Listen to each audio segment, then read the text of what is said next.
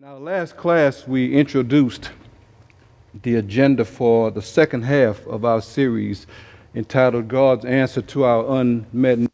First, we talked about the diagnosis. We gave the diagnosis why we are where we are today in society, why people are the way they are, how people got so messed up to the point where I heard on the news today they found a 3-month-old baby, another 3-month-old baby on Galveston. Something about Galveston, but a 3-month-old baby, and they believe that the father is responsible. Things like this happen in this world. And the first half of this series was designed to demonstrate to us how we got there, how we got to the point where we would do such things. The second half of this series is designed to give the prescription. That is, what do we do about the world that we live in? What do we do about the issues that we have? The second part of this series, as I mentioned in our last class, is designed to answer 4 questions. First question being, does God know what's going on in my life? Does he know what's going on in the lives in the world? Is he aware of what's going on? Second question is, does he care? Does God care about all of the bad things that's happening in the world, about all of the pain and suffering, all of the issues that we have? Does he care? Third question is, can the broken lives that people have as a result of their unmet needs, can those broken lives be made whole again? Is there hope for people whose lives have been shattered by the circumstances of this life? And then the fourth question is, what do we do about the damage already done? What do you do about the fact that you've already experienced issues in your life? You've already experienced a lot of devastating things and it affected your life. What do you do about that? We closed the last class by answering the first question by giving the suggestion that Jesus is the answer to our problems, that Jesus is met needs. And the balance of this series will be dedicated to proving that fact, proving to you that Jesus is in fact the answer to our unmet needs. And the method that I intend to use to prove this is to, number one, look at the qualifications of Jesus. What qualifies Jesus to be the answer to all of our issues? Then we're going to look at his mission. Why did he come here? I know the ready answer is to seek and to save the lost. That's the textbook answer. That is true. But he came to do much more than that. Then we're going to look at his ministry. How did Jesus minister to people? How did Jesus serve people while he was here on earth?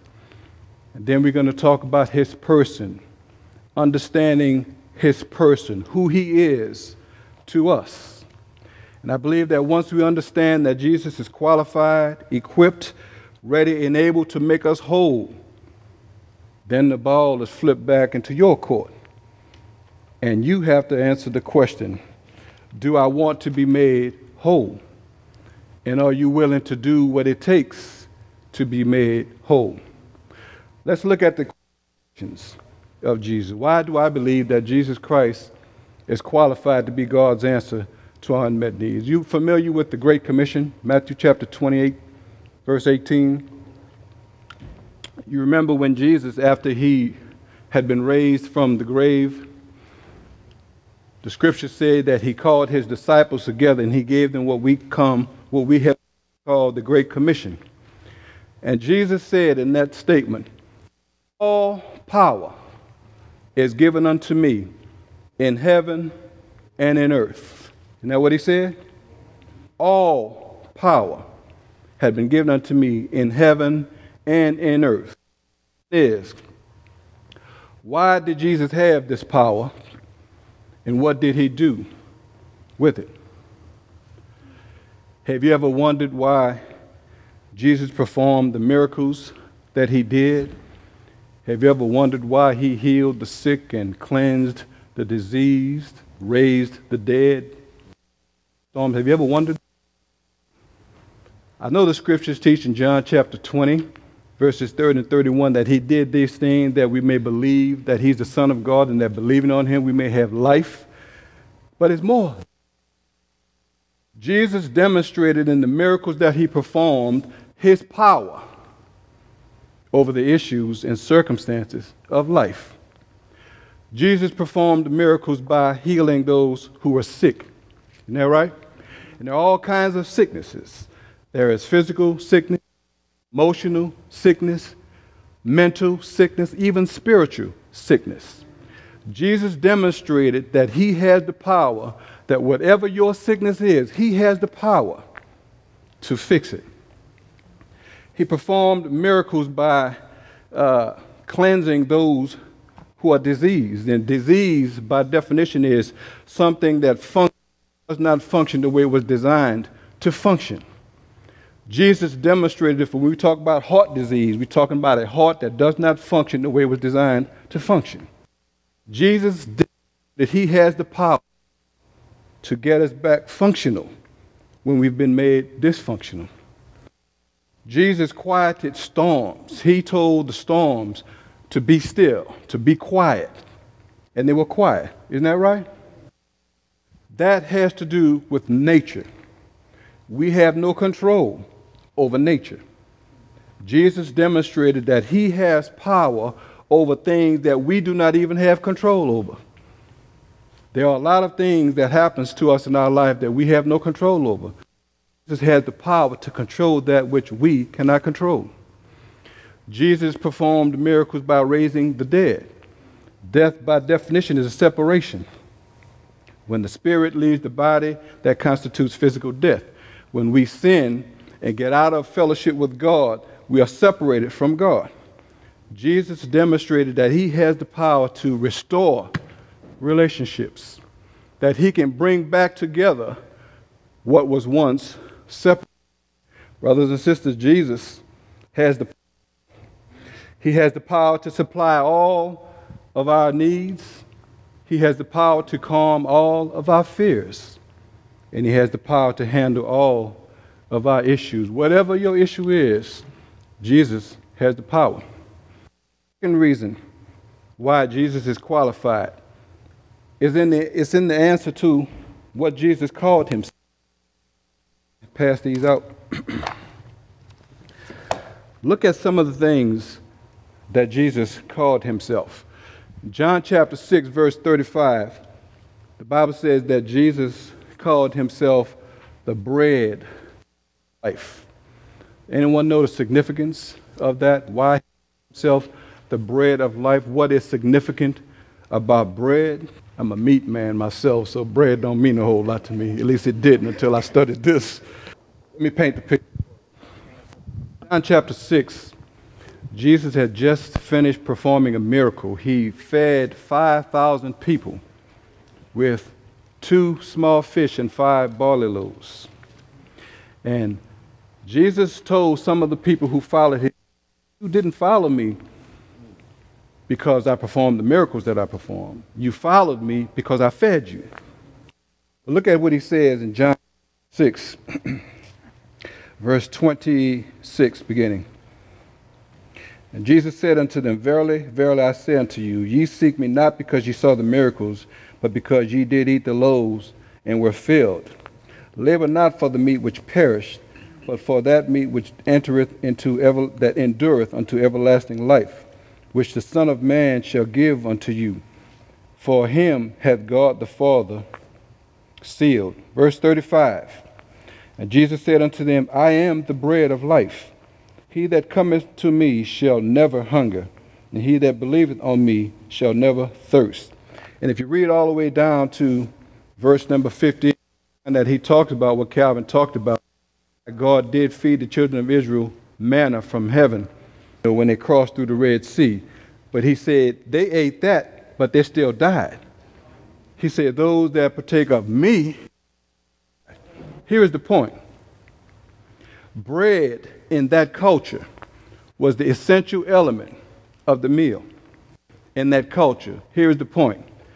Without bread, no meal. Jesus is saying, without me, there's no life.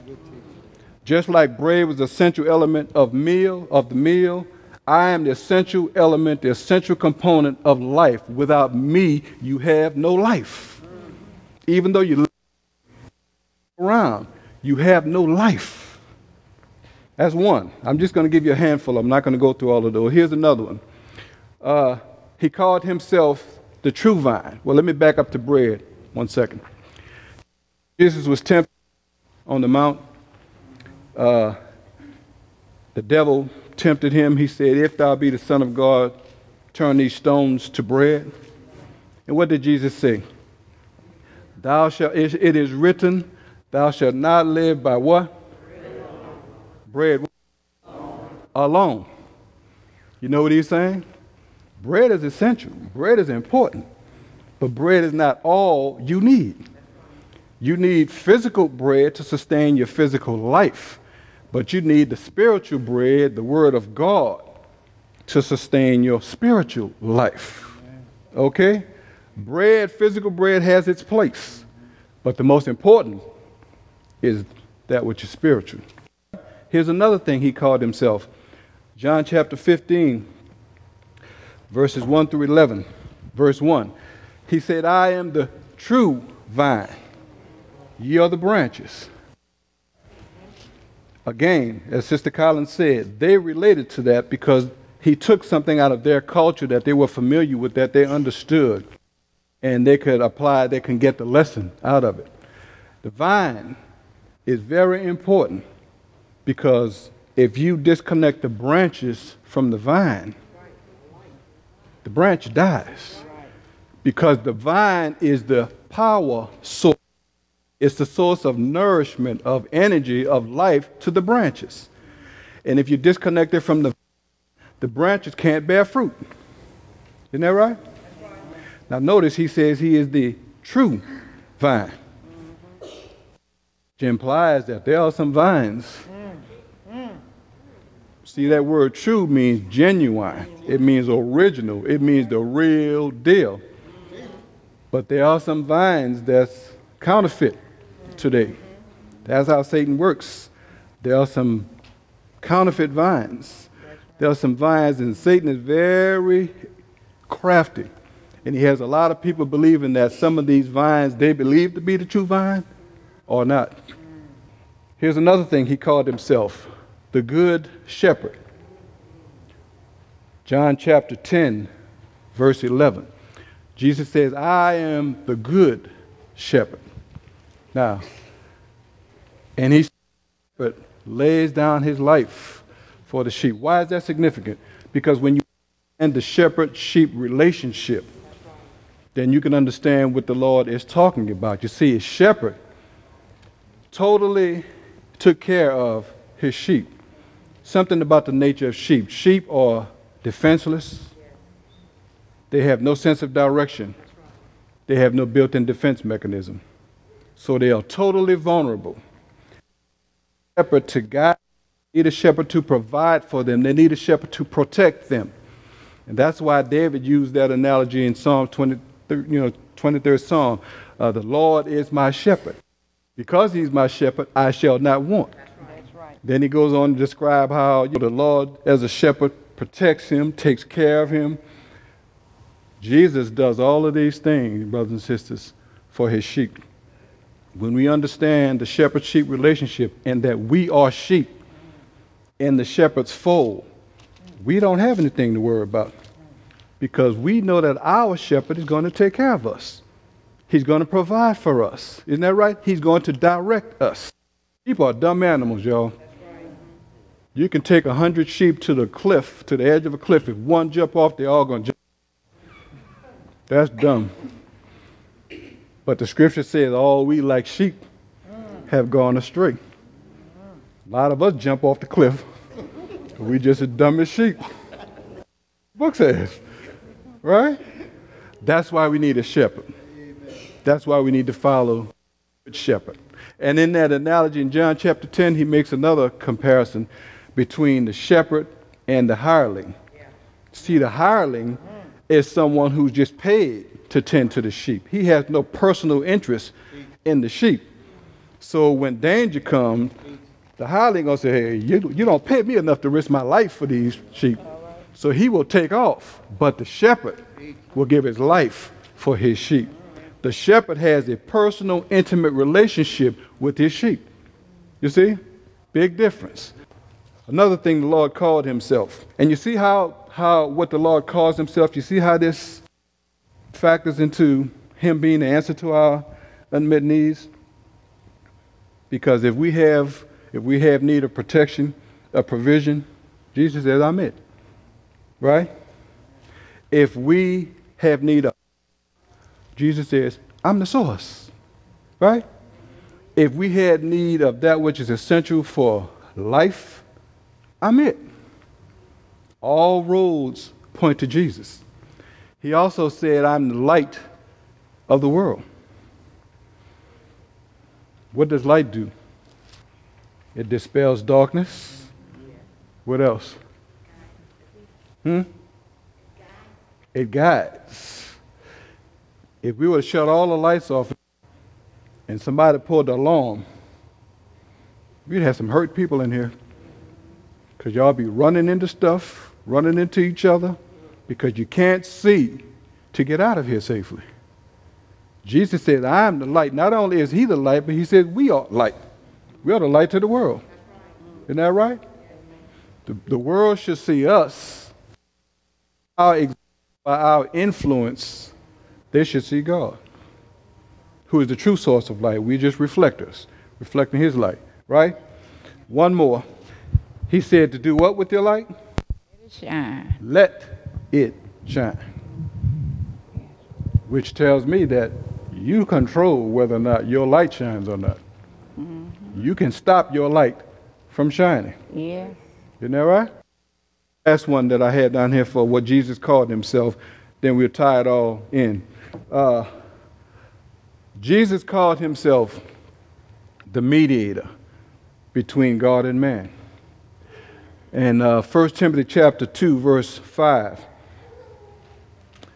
Timothy says that there is one mediator, man and God, the man Jesus Christ. Isn't that right? Where is the Father? Where does he reside? In heaven, right?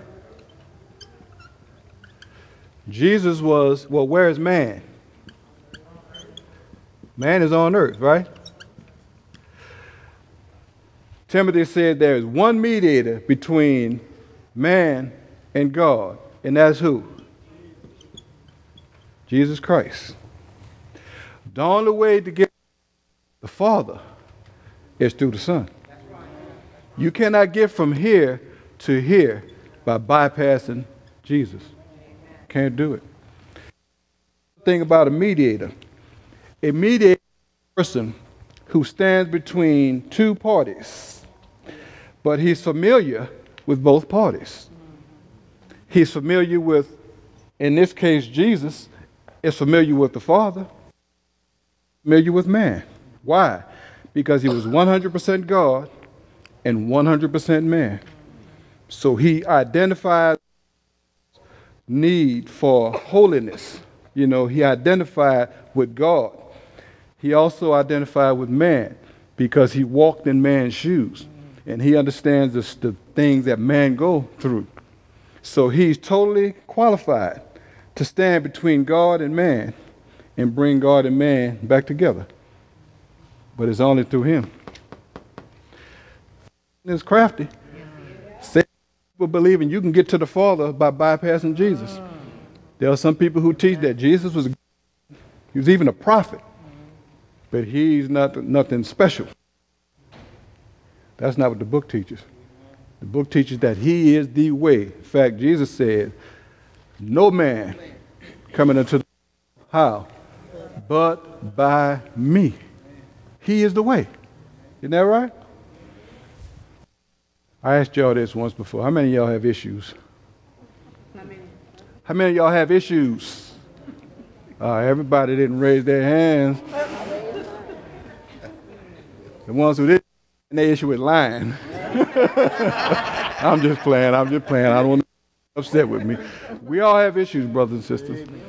We all don't have the same issues. Some of us have wounds. Some of us have wounds that go deeper than others. We all have something that we struggle with, that we're dealing with. But I'm here to tell you that Jesus is the answer. He's got the power. He is qualified. He's ready. He's willing. He's able. Isn't that right? Next week, we're going to look at his mission. We're going to talk about why Jesus came to this earth. And then the following week, we're going to look at his ministry, because he was anointed to come and to deal with our issues.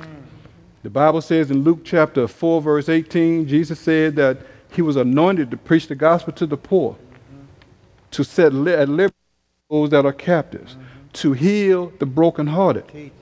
Jesus came to do these things.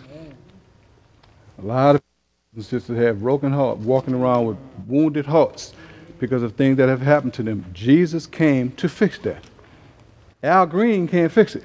That's right. He can ask the question, how in the broken heart, but you notice he didn't give the answer, because he doesn't have the answer. The answer to how you mend the broken heart is Jesus. That's right. That's who can heal. A lot of are slaves to addictions. You know, they are slaved to addictions.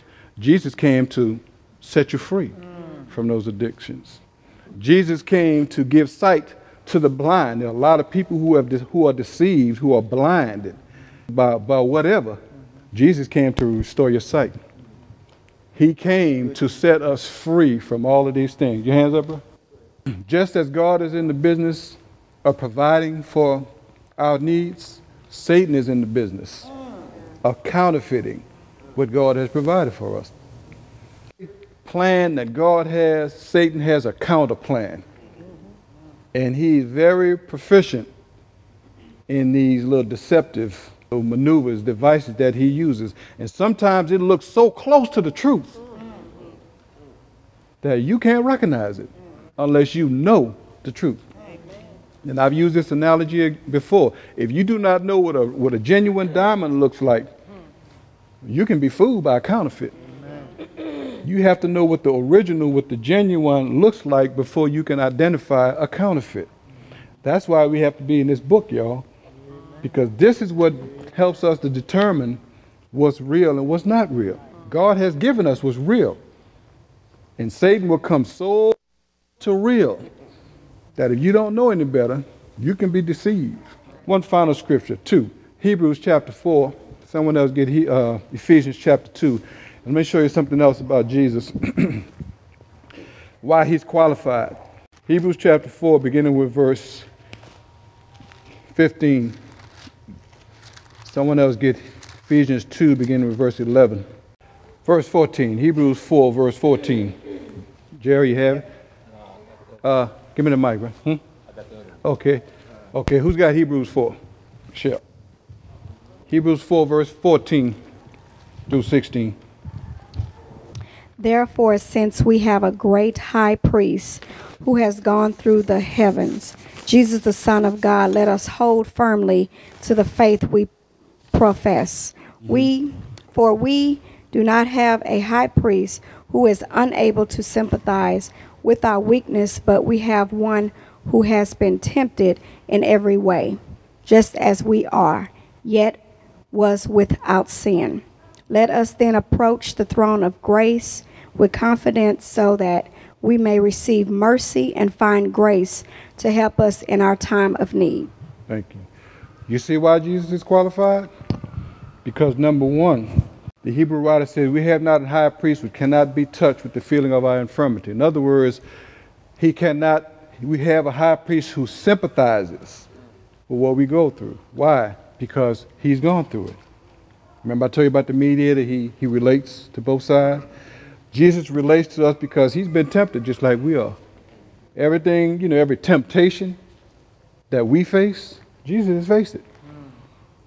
And what he did was he left us an example as to how to deal with that temptation. And because he had these temptations and because he was victorious and not succumbing to these temptations, the book said that we can boldly go through the throne of grace and ask for help, ask for mercy and grace to help us, right? Why? Because he understands. Been there, done that. He knows what you're going through, right? Ephesians chapter 2. Ephesians chapter 2, verse 11.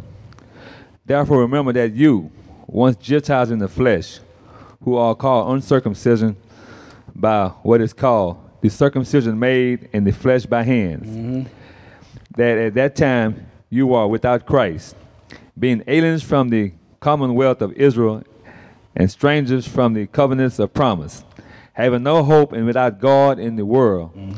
But now in Christ Jesus, you who are once were far off have been brought new by the blood of Christ. Keep reading down to 16.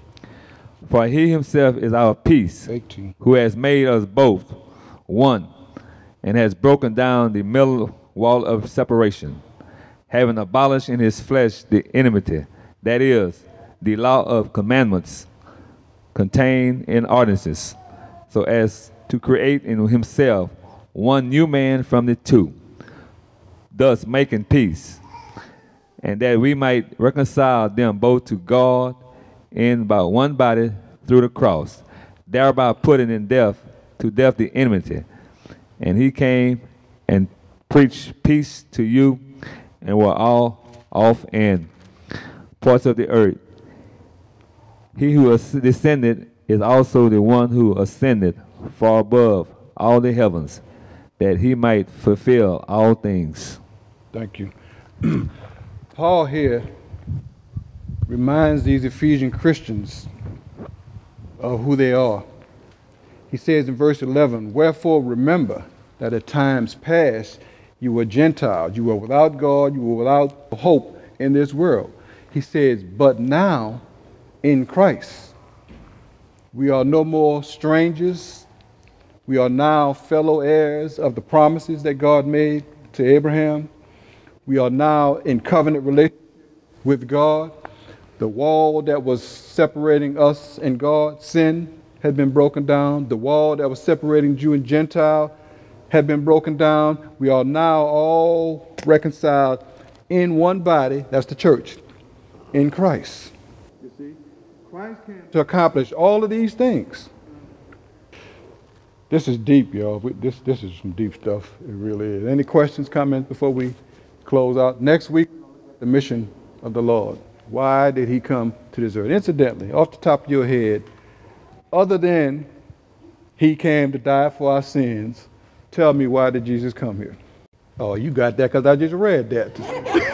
I just read that. You're right, but I just read that. I didn't hear you read it. All right.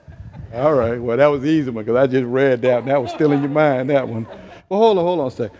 What do you mean? What does that mean, reconcile? To bring us back to God. Bring us back. All right. The word reconcile means to restore to the original relationship. When God created man, his relationship was perfectly harmonious. And when he sinned, that relationship was estranged, it was damaged. In Christ, that relationship is restored back to the original relationship. That's what reconcile means. Last scripture before we go, and I'm going to give it to Jerry. Turn to 1 Peter, and let me show you something right quick. 1 Peter, I think it's 1 Peter 2.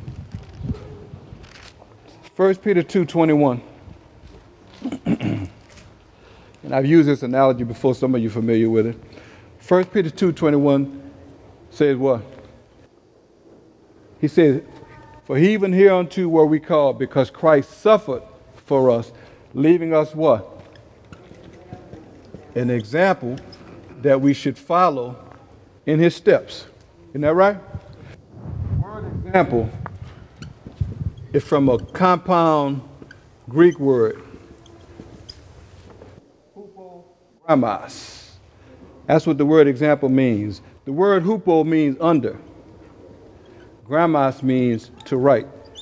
The word literally means to underwrite or write under. What Jesus did was he came and he died.